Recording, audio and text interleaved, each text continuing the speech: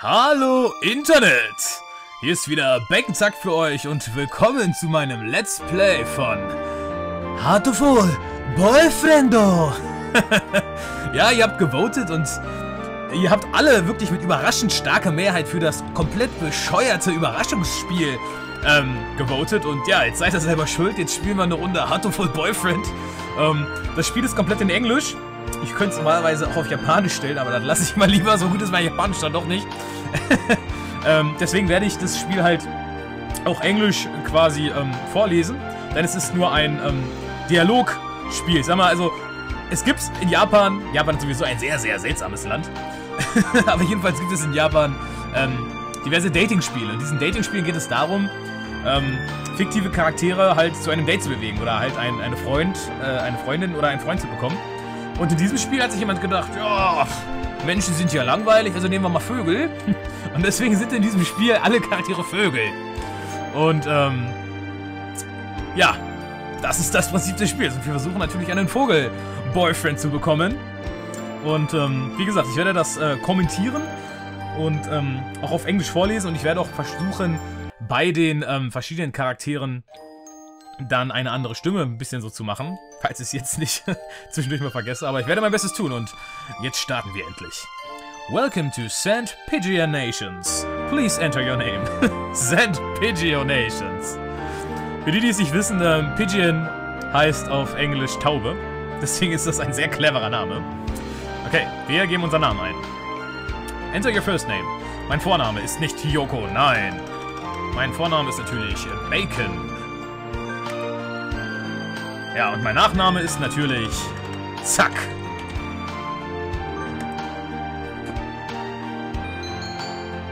Is Bacon Zack okay? Yes. Natürlich. Hatoful Boyfriend includes a powerful visualization module, allowing even the birdiest of birds to appear as normal humans when first introduced. Okay. Display human portraits. Ich weiß nicht genau, was es bedeutet. Ich dachte, das Spiel geht nur um Vögel. Wahrscheinlich habe ich dann, wenn die sprechen, irgendwie noch so ein kurzes Bild, wie sie als Mensch aussehen würden. Aber natürlich wollen wir das sehen. Macht das Ganze bestimmt noch lustiger. Configuration saved. Okay, es geht los. St.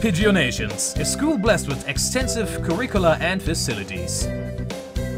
It's already been a year since I ended my ordinary life and walked through these gates. I should probably say, this school is known for one thing in particular. This school is Japan's, no, the world's greatest gathering place for gifted birds. Birds who want to study the arts, the sciences, even sports all come to St. Nations. The teaching staff and student body are both made up of a diverse blend of birds of different backgrounds and species. I'm often asked why I chose to come here, despite not being a bird. Oh, okay, wir sind also kein Vogel. It's a long story. Natürlich ist es eine lange Geschichte, was auch sonst. Not every day I see you rushing around like this. Ryota! Natürlich, es ist Ryota. Usually you'd have been ready for an hour now, Bacon. Overslept? Ah, Ryota Kawara. Jetzt sehen wir also hier, wie er als Vogel aussieht. Und das würde er anscheinend als Mensch sein. Als Anime-Figur, besser gesagt. This rock dove is named Kawara Ryota. We've been friends since he was barely hatched. Wir sind Freunde, seitdem er gerade geschlüpft wurde. He can be a little mischievous, but he's responsible and kind. Okay. Breakfast was a little hard to catch today. I can't relax without red meat inside. Ja, das Gefühl kenne ich. Ich kann mich auch nicht konzentrieren, wenn ich kein rotes Fleisch im Magen habe. Living as a hunter-gatherer sounds tough. I'd be happy to make you a breakfast, you know. Okay. Diese Person ist seit gefühlten 10 Sekunden im Spiel und er möchte mir schon Frühstück zubereiten. I might take you up on that offer when starvation looms. Thanks, Ryota. Ah! Oh, the bell already. Come on, we need to hurry to class. Jeepers! No good being late on the first day! And so Ryota pulled me along into the school. Today is the start of a new semester. I wonder what lies in store. It was all I could do to adjust to the atmosphere last year. Better make up for all that lost fun! Okay, also wir möchten dieses Jahr ein bisschen mehr aus uns herauskommen. Hatoful Boyfriend. The most splendid and greatest academy of the pigeon, by the pigeon and for the pigeon. First term. Dieses Bild ist schön. Das wird mein neuer Screensaver. I think we're in 2 to 3. Ryota and I are in the same class again. Old faces, new faces. A strange thrill fills my heart as I look around at the assembled birds. Ich sehe hier nur leider gar keine Birds. I hope we all get along. Here's to the formation of many happy memories. Oh, the teacher's here. Kazuaki! Good morning, everybody! Good morning, everybody! Nicht everybody, nein, nein. Everybody! Okay, das ist schon mal ein sehr geiler Wortwitz. I'm Nanaki Kazuaki. I seem to be your teacher this year. I specialize in math and physics. And also some other things. Er ist eingepennt! Sir, wake up! It's homeroom! He sleeps with his eyes open? Er schläft mit offenen Augen. Das erinnert mich an Gandalf. Und das ist ein bildschöner Lehrer mit blonden Locken. Kazuaki Nanaki. This quail is Nanaki Kazuaki. He's a famously soporific math professor. Ich weiß jetzt nicht, was soporific heißt. Wird wahrscheinlich irgendwie sowas sein wie sehr, sehr gut. I'd heard the rumors, but I hadn't expected him to fall asleep just like that. Apparently, he's well known as a mathematician. Just goes to show, great minds come in all forms. Was für ein schlechtes Anime-Klischee, dass einfach Leute einschlafen. I'm sorry, isn't it a little warm in here? Which reminds me, we have a transfer student. Please, introduce yourself, Shirogane.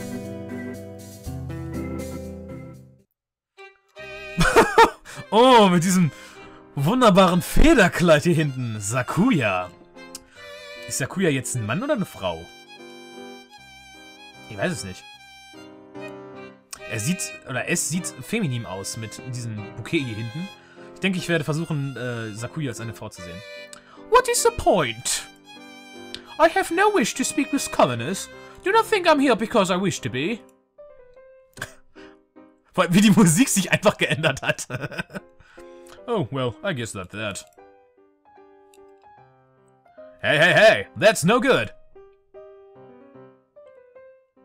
But he doesn't want to introduce himself. But we can't just let him break the rules like that, sir. The system will collapse and we'll all turn into kulaks and dissenters. Natürlich! Anarchie wird herrschen, wenn wir uns nicht mehr am Anfang eines Schuljahres vorstellen. Well, when you put it like that, could you at least say your name, Shirogane?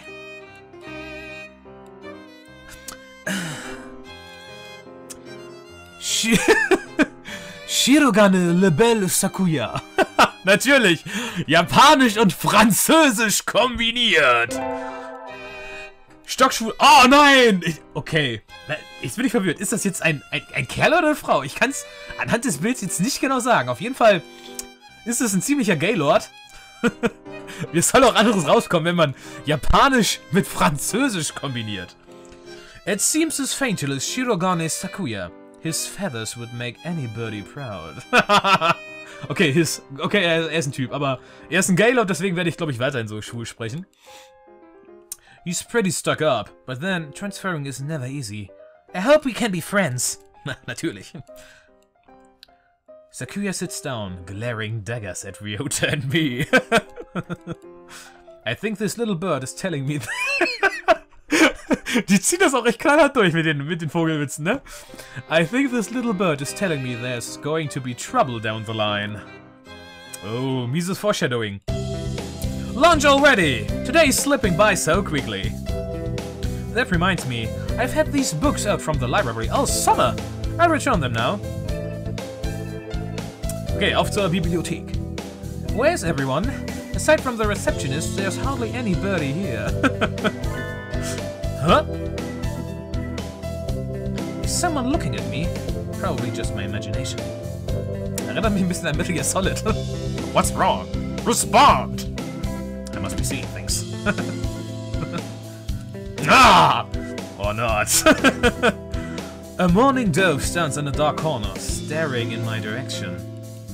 Morning doves aren't very common in Japan, but apparently they're everywhere in America. Did you want something from me? He looked away. Not really. I'm pretty sure it was him who I felt looking at me. There's no one else here. Are you sure? Yes. I don't want anything with you. It's the things you're carrying that I'm interested in. He glances at the desk as if to say, hurry up and return them already. Oh, sorry. They were a little too dense and I never finished them. Were you waiting for them all summer? He silently returns his gaze to his book. Maybe he's in a bad mood. I'm Zack Bacon. A Sophomore. What about you? Was ist Sophomore? Okay, das Wort kenne ich jetzt auch nicht. Aber natürlich schön, dass es jetzt nicht Bacon Zack ist, sondern Zack Bacon. Weil in Japan nennt man ja zuerst den Nachnamen und dann den Vornamen. You're... Nagaki. Fujiru. Nagaki. Freshman. Ich bin gespannt auf sein Bild. Oh, ja, okay. Er sieht aus, wie heißt der nochmal? Bei Pokémon. Oh. Der Typ aus Rubin und Saphir, der dieses Psycho-Pokémon hat, dieses Trassler fängt. Heiko! Er sieht aus wie Heiko aus Pokémon. Fujishiro Nagaki, huh? Morning doves are pretty rare in Japan. Maybe it's just his voice, but he seems kind of sad. Okay, ein Introvertierter. Natürlich muss es auch den geben. Leave me alone. He's reading his book again. Okay. Sorry to bother you. I keep meeting depressing people today. Ja, ich denke mal, wenn ihr immer noch zuschaut, seid ihr mittlerweile auch schon ziemlich depressed. Ich kann's euch nicht verübeln. Now that I have that out of the way, I think I'll head back to class. Wait, isn't that... Oh, Sakuya. You should have been Okay, nochmal. You should have been instructed not to approach me in school. Yuya. Come on, Sakuya. What kind of thing is that to say to your own brother after all these years? My brother? You must be joking. You never once been a brother to me. Please, don't try to talk to me. Also, oh, scheiße. Okay, sorry. Es ist immer noch Sakuya, die spricht. Please, don't try to talk to me again. I've no time for half-breeds. I'll be going now. Half-breeds, okay, er ist also auch noch rassistisch anscheinend. Hey, wait just a... I guess even if we're in the same school now that what's done is done. I hadn't meant to eavesdrop, but I think I just overheard something juicy. Juicy. The ever-popular trendsetter and ladies' man Sakazaki Yuja is Sakuya's brother? I wonder what the story behind that is. Hey. You heard that whole thing, right? Are you a friend of Sakuya's? I'm sorry!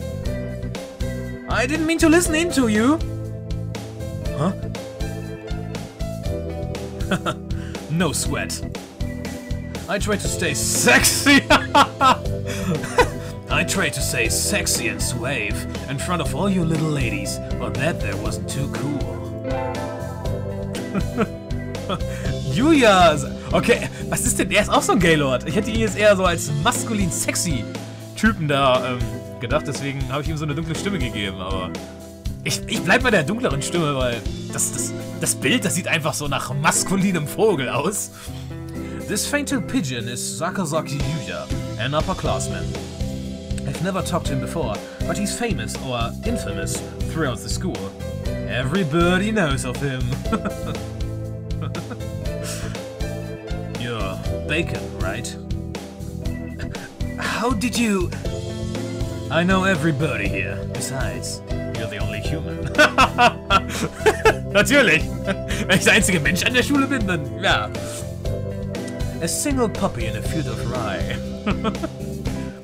Did you say you were a friend of the Kuyas? Not exactly. We had a rather ballistic introduction this morning. We're in the same class. That's all. I'd never have thought that stuck-up aristocrat wannabe was your brother. Aristocrat wannabe. He is an aristocrat. Actually, it's a genuine article in the Flash. He is? He's a bit of a pain, so good luck. Oh nein! Er fängt auch mit Französisch an. He's a bit of a pain, so good luck, mon ami. Adieu! He really is a noble bird. He really is a noble bird. I've never heard anything like that about you, though. Probably a twisty business. Nächste Stunde. Ah, okay, die Schule ist anscheinend schon vorbei. That's all for today. Stay safe, everyone. Yay! Huh? Sir, where's Ryota? You said he was going... Ich hab schon wieder... Ganz ehrlich, ich hab schon wieder vergessen, welche Stimme ich dem Lehrer gegeben habe. Scheiße. Ich improvisiere einfach. He said he was going to the infirmary. Maybe you should go and see if he's still there? Now that I think about it, Ryota always did have a weak stomach.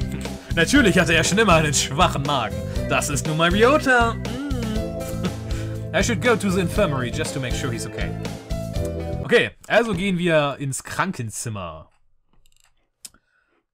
Excuse me. No birdies here? There's no one sleeping behind the curtains, and the doctor isn't here either. My hunter-gatherer instincts feel no presence. There's no birdie here. Ryota? No reply. The infirmary is empty. Weird. Did he go home already? I feel a little nervous poking around in the empty room. Now that I think of it, I haven't been here much before. Unlike Ryota, I'm perfectly healthy. I'm perfectly healthy, natürlich. Ryota ist wahrscheinlich so ein kränklicher, abkratzender Typ, aber natürlich bin ich total sportlich und toll und tough und habe volles Haar und feste Zähne. Wow, they've got all kinds of drugs in here. Ethylpar, Triphy, Luciobenzene, was auch immer das sein soll. What do these even do? Care to find out? Alter! Was ist das denn, Alter? Voll die Rumkugel! Typ! Typ, bin der Vogel! Scheiße. Ich denke, ich muss ihm eine... Ich habe meine... Wobei, noch dunkler kann ich meine Stimme eigentlich gar nicht machen. Ich probier's einfach mal. Gleich, wenn er spricht wieder. Doktor? I'll feed you all sorts of things if you want. Oh nein, ist das nicht... Alter, ist das jetzt echt der Nussknacker, der im Hintergrund läuft?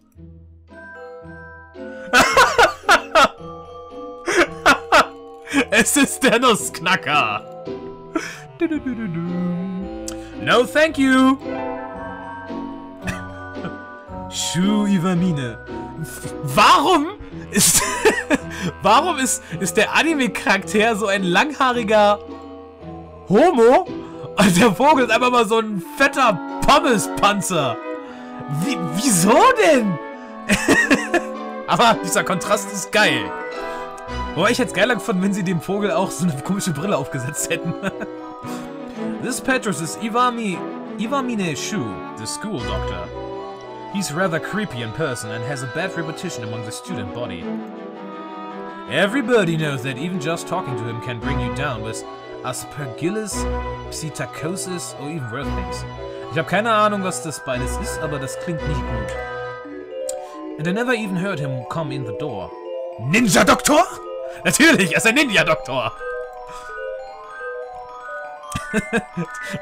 Von Textbox zu Textbox wird Shu immer besser. You don't look like you have a good reason to be in here. Did you need something? I heard Ryota Kawade from 2 to 3 was supposed to be here. Him? He's already gone. Oh. Why didn't he come find me before going home? Sorry to bother you. I'll be going now. Oh Mann, ey. Ah, finally out of the den of evil. Ryota's already gone home. What do I do now? Oh! I never got around to joining a club last year. Maybe I'll go take a look at some of my options. Natürlich, ich muss natürlich einer Schul-AG beitreten. I think there are clubs of baseball, soccer, track, kendo, migration, birdwatching.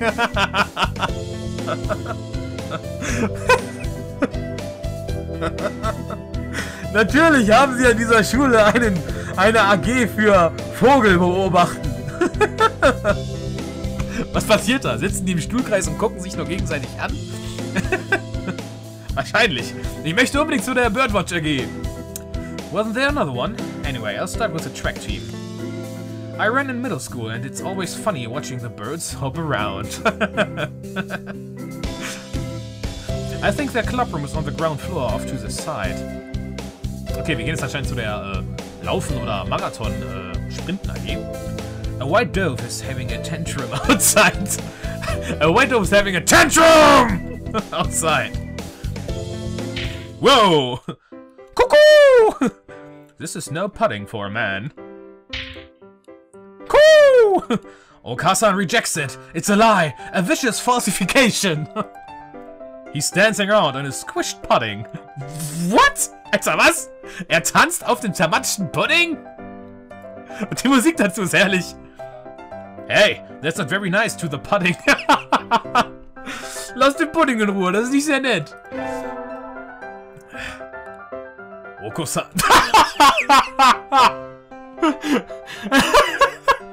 Warum hat er kein menschliches Bild? Alter! This is Oko-san. He doesn't really look it, but supposedly he's a fainted pigeon. I think? Either way, he's hyper. Get hyper? Get hyper. Er ist total hyper, okay. Cool! Okasan has suffered Okasan has suffered a deception most vile. A wretched betrayal. Betrayal? Cool! Oko-san instructed that pudding be provided for new members. Cool! But this is no pudding!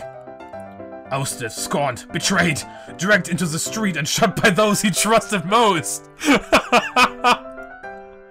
It's squished and filthy, but the thing under his feet looks like normal store-bought pudding. What's wrong with it? Cuckoo! Spare the jests, young lady. Oh! Ich bin ein Mädchen? Okay, ich bin ein Mädchen! Gut, hätte ich eigentlich mir denken können bei einem Spiel, wo es darum geht, einen Boyfriend zu finden. Aber auf der anderen Seite sind die Japaner sowieso sehr in Yaoi und Schwuchtelkram. Also hätte es mich jetzt auch nicht überrascht, wenn ich ein Typ gewesen wäre. Aber das macht die Sache natürlich direkt interessanter. Okasan used Wing Attack! It's super effective!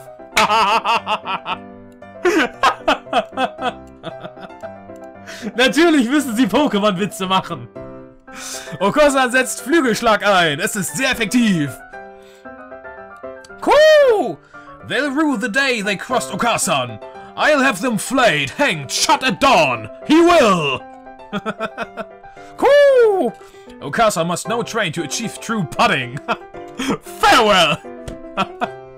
Er muss trainieren, um den wahren Pudding zu erreichen. Natürlich.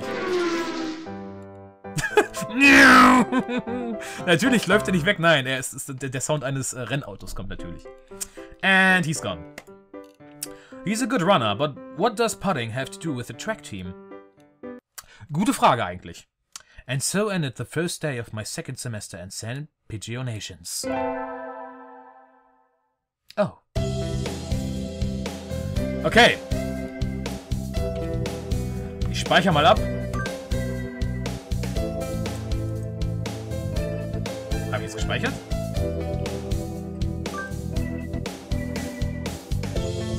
Okay, ich denke schon. Gut. Ich denke, das war erstmal genug Hatoful Boyfriend für euch. Der erste Tag ist vorbei. Wir haben viel erlebt. Wir haben Ryota kennengelernt. Wir haben Kazuaki, den Lehrer, kennengelernt, der eingepennt ist. Wir haben diese beiden Gaylord-Schwuchteln, die halb japanisch, halb französisch sind, kennengelernt. Wir haben den creepigen, dicken Jeep-Doktor kennengelernt. Wir haben den komischen Introvertierten in der Bibliothek kennengelernt.